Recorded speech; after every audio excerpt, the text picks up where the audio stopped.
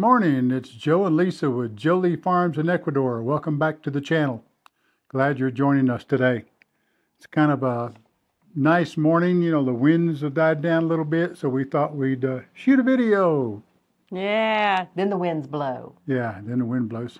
So it's been really dry and windy here. It's pretty tough. We're hopefully coming out of the dry season in another week or two and start to getting some rain, and things will look a lot better around here. Yeah, I'm going to say it's breezy. The wind, when it's windy, is really strong. This is breezy.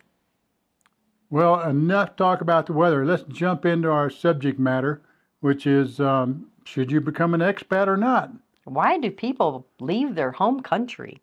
And let me start out by saying I hate the word expatriate. Expat for short, but expatriate sounds like that you're no longer a patriot because you don't live in your home country. That's really a misnomer, and I reject that notion completely. Yeah. We still love our home country. We have big issues with it right now. We're really concerned for it, and we pray for our home country daily. But Ecuador is our home now. That's right. And we didn't leave our country because we hated it. We want to make that perfectly clear. You know, some things have been said, on some of our comments lately. We want to reassure you that's not why we left the U.S. No. However, we're glad we're here now. Don't believe we could live in that environment anymore. No, and we realized that we were here a year and then we went back and then we realized at that point that that just wasn't our place anymore. We had really settled in here in the first year. Yeah, I think we really have. All right, well, let's jump right into it. Reason number one why you should consider becoming an expat. Well, let me say this. It will bring on a new and exciting stage of life for you. Yeah.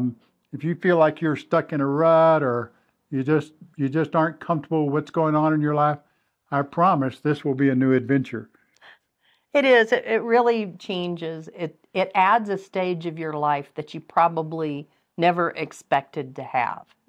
Yeah. Especially if you're kind of in good enough health to really enjoy integrating into a new country. Absolutely. And I don't care, what country it is, Ecuador or Malaysia or Indonesia or,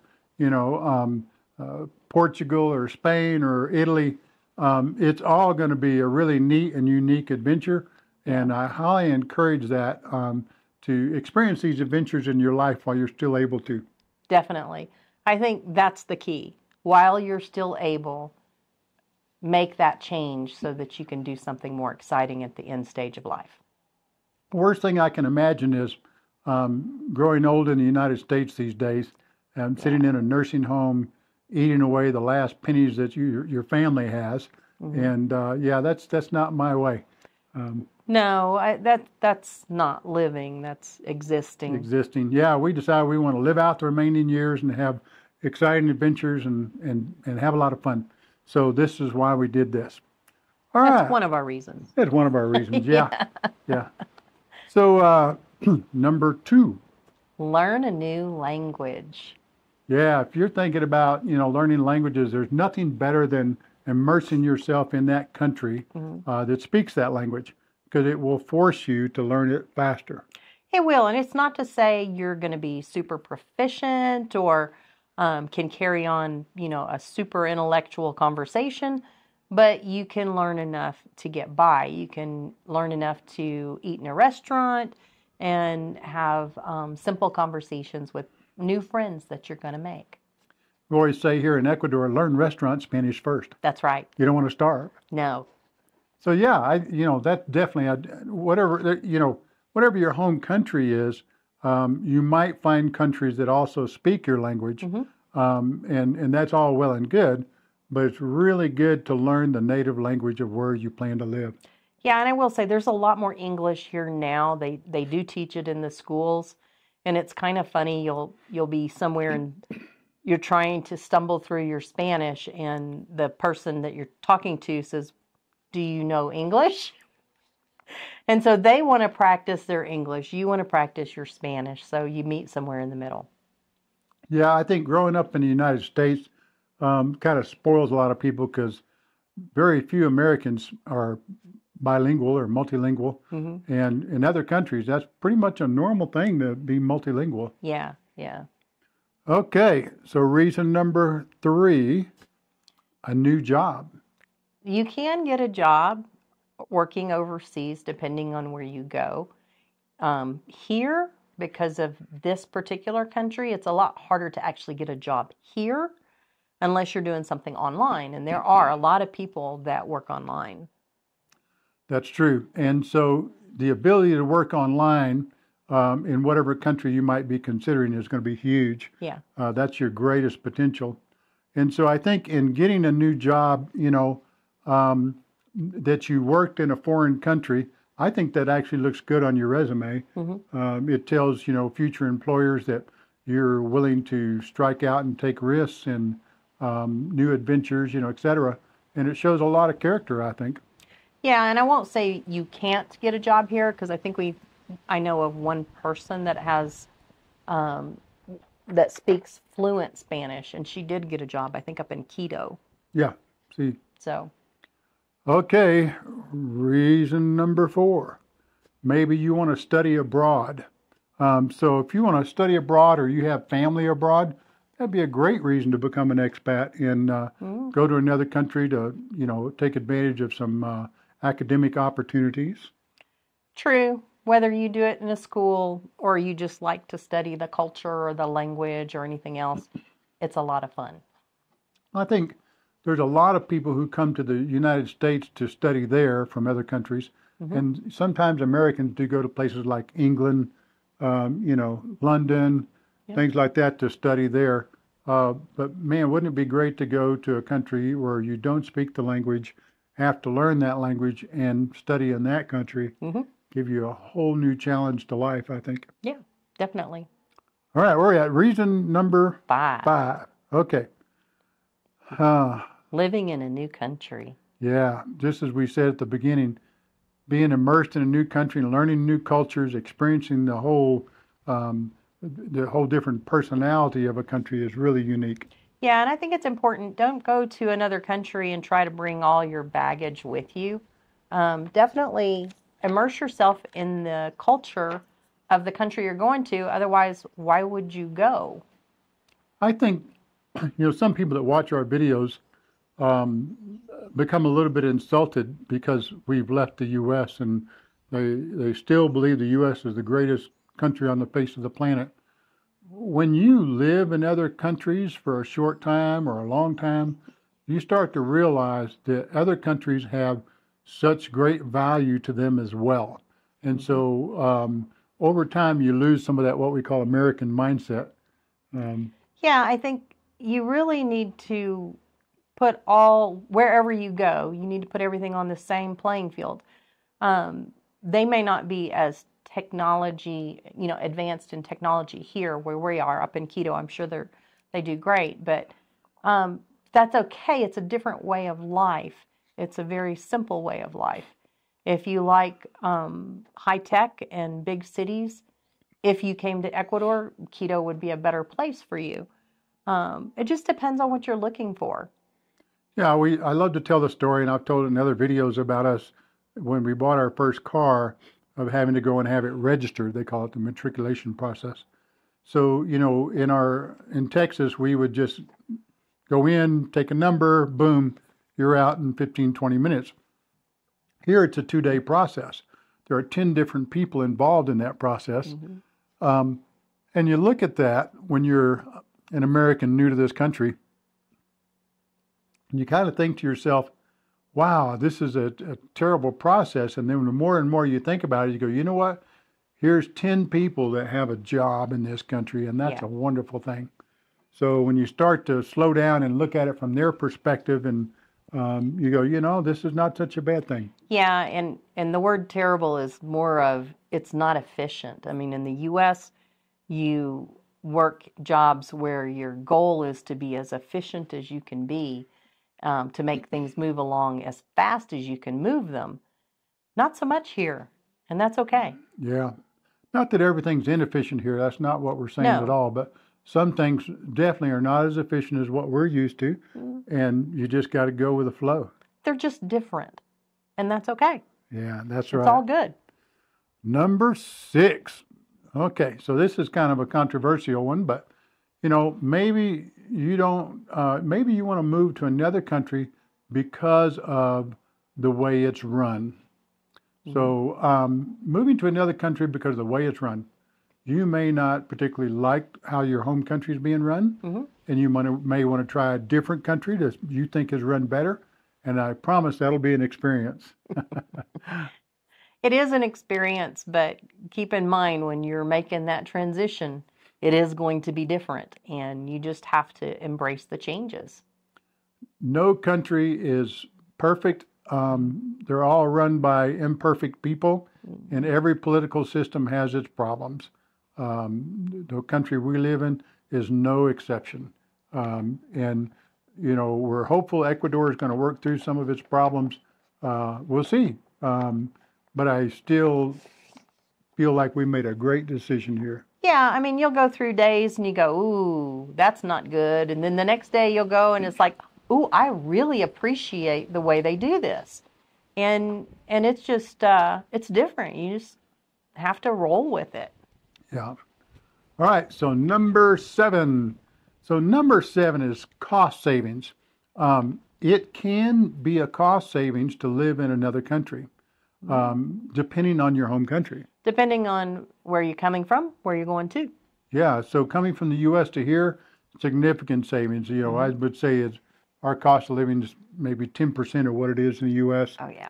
And so, I think, shout out to JP and Amelia, I think on their channel, on one of their videos, they talked about their debt load in the United States and how they weren't overcoming it. By moving to Ecuador, they were able to pay off all their debts in the U.S. because they're making a U.S. salary working from home and able to just knock a hole in those debts real quick. So we didn't have any debts when we came here, but some people do. And so by moving to a country where the cost of living is so much cheaper, you can save money. You really can. And my mom's here. She's just on a pension, and she's actually saving money. I don't think she's saved this much money in the U.S., but the cost is a lot less. And that's just how we live. You can come here and spend it all. Sure. I mean, you can do that anywhere in the world. So you fly to Galapagos all the time. And oh, yeah, that would be fun. Yeah. So, yeah, I think there is a cost savings that's available by moving to other countries. Certainly, you go to some of the countries like Indonesia, things are really cheap. Malaysia, things are really cheap. All of your health care is going to be cheap in these other countries.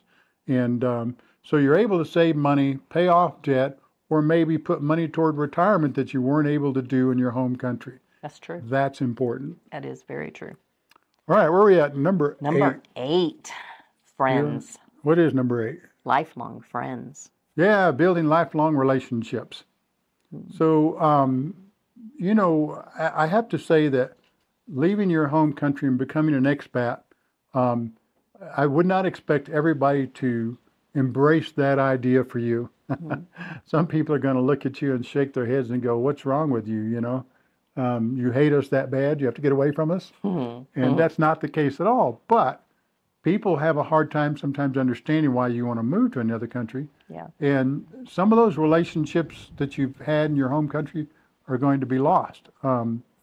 Or let me just say they get put on the back burner for some reason.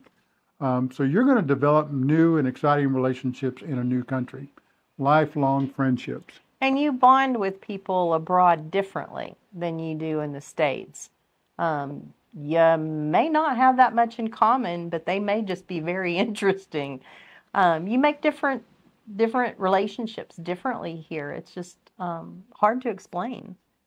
I would say there's something, to the idea that we are a bit of kindred spirits, those of us who live in other countries and travel. At the same time, in the U.S., in our comfort zone there, we may only socialize with a certain type of people, just because that's what's in our people group, if you will.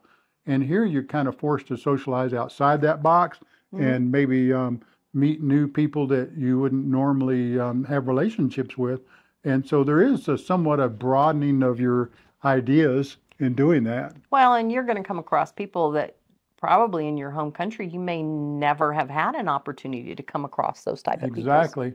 I will say here in Vilcabamba, I don't know how many countries are represented, but we know Russians, Germans, Polish people, Italians, French, Asians, man, you name it, they're here.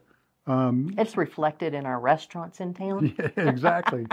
So so a lot of opportunity for that, and so a lot of sharing of ideas. And I'll have to say, not everyone's ideas do we agree with, and certain people groups probably aren't our group. But having that opportunity for you may be a great plan. Yeah, and you really talk about your home country a little bit, and when you come across a situation and you talk to somebody from another country, they're going to give you a completely different perspective than what you have coming from where you lived. And it's kind of nice. Yeah, so the friendships that we've made here have been fantastic. Now, I'll tell you that sometimes, as anywhere that you live, friendships can struggle. You're going to find those people that are never going to be in your inner circle and not ever going to be real close friends. But then you're going to find some people that you're just going to bring into your little inner family, so to speak. And we've done that here. We've got some great, you know who you are out there. And, and unfortunately, even here, some of those friendships, some of these people decide to leave our area. And that's always, hard because you become so close to them and they've made a decision to move on to another area. And that's tough, but that happens everywhere. It does, but it's a little different here because when somebody's moving to a different area, you celebrate with them. I mean, you really, really, from the deepest part of your heart, you love them and you wish the best for them and hope that they can find what we found. I mean, we found our space, and everybody needs to find their space, and one size does not fit all. So definitely, it's good to move around. Yeah, and I think, we celebrate for them because they're having an enrichment experience. They're moving to another area and becoming enriched in different ways, and that's all good. It's all good. We're at number 9. Discover yourself. I still don't know who I am. No, there is something to that. I think that, being presented with these new challenges and learning languages and new people and new cultures, you really have to dig down and figure out who you are. If you haven't already done that in life, if you're younger, it'll really make you think about what's important to you and who you want to be as a person, how you want to be remembered.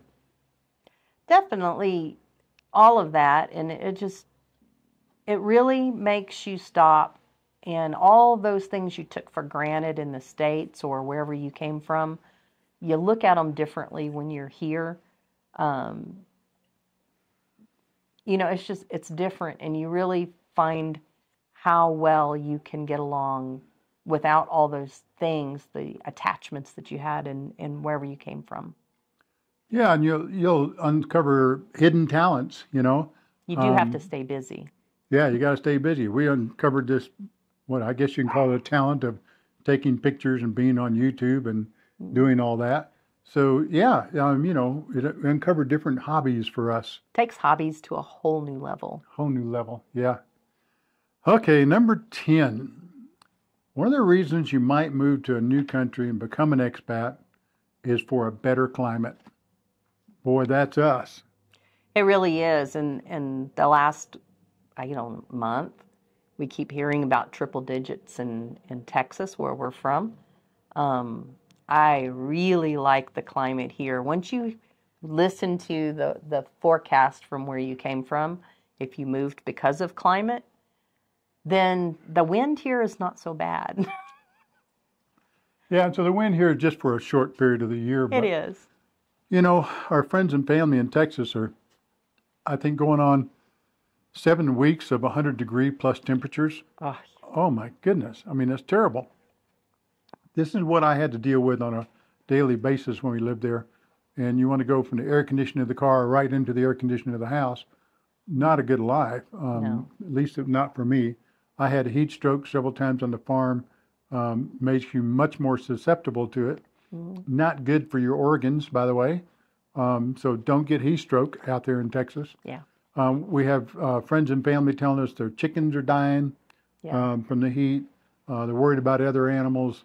You know, our son tells you they have to take the dogs out for walks really late in the evening, and Early in the morning. yeah, got to have a lot of water available. You know, people are running misters for their animals and stuff. So yeah, you know, that was a big reason for us, was to get into a better climate. Man, did we find it. Yeah, for us, this works. I mean, it really, really does. And one of the things we asked Jose Abad, our taxi driver, when we got here is, why do you think people live longer? And one of his first responses was climate.